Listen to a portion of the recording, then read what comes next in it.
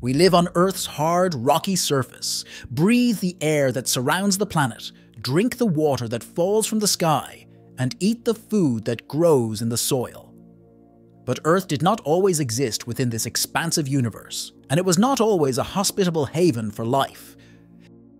Billions of years ago, Earth, along with the rest of our solar system, was entirely unrecognizable, existing only as an enormous cloud of dust and gas.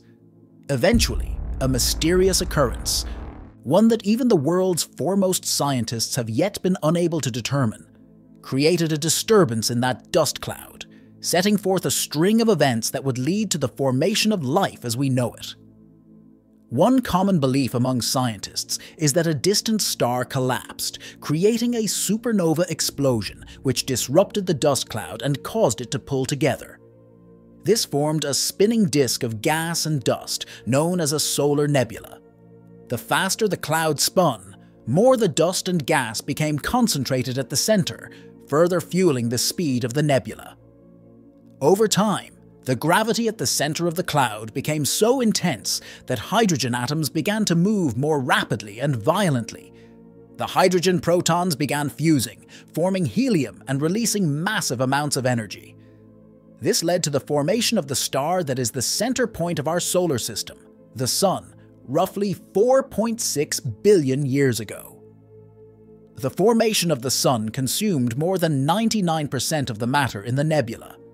The remaining material began to fuse into various masses. The cloud was still spinning, and clumps of matter continued to collide with others. Eventually, some of those clusters of matter grew large enough to maintain their own gravitational pull, which shaped them into the planets and dwarf planets that make up our solar system today. Early in the history of the solar system, rocky material was the only substance that could exist so close to the Sun and withstand its heat.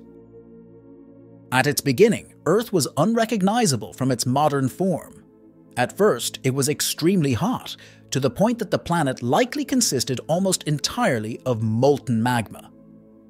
Over the course of a few 100 million years, the planet began to cool, and oceans of liquid water formed. Heavy elements began sinking past the oceans and magma toward the center of the planet. As this occurred, Earth became differentiated into layers, with the outermost layer being a solid covering of relatively lighter material, while the denser, molten material sunk to the center. Scientists describe Earth's journey through 3 stages. First, there was accretion, where particles collided to form larger bodies. The second stage involved a protoplanet colliding with Earth, potentially giving birth to our moon over 4.5 billion years ago. The final stage witnessed a bombardment of asteroids, shaping the planet's surface. The early atmosphere, rich in hydrogen and helium, evolved as volcanic eruptions introduced water vapor, ammonia, and carbon dioxide.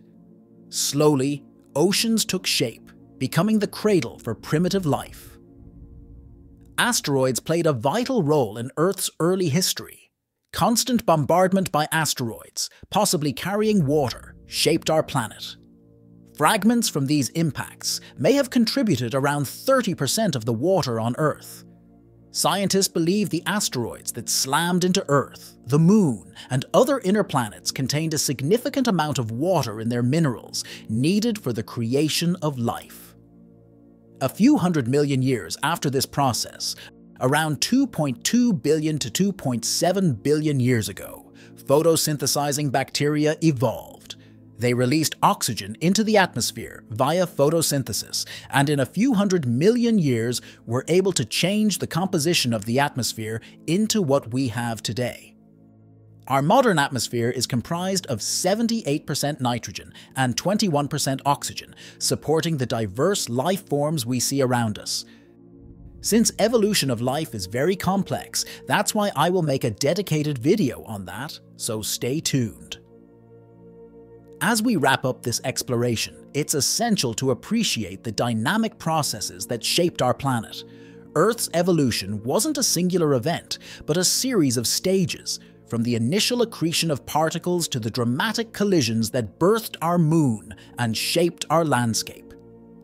The transformation from a molten ball to a world with oceans and a diverse atmosphere set the stage for the emergence of life. Join us in future explorations as we uncover more mysteries and delve into the profound stories that shape our understanding of the cosmos.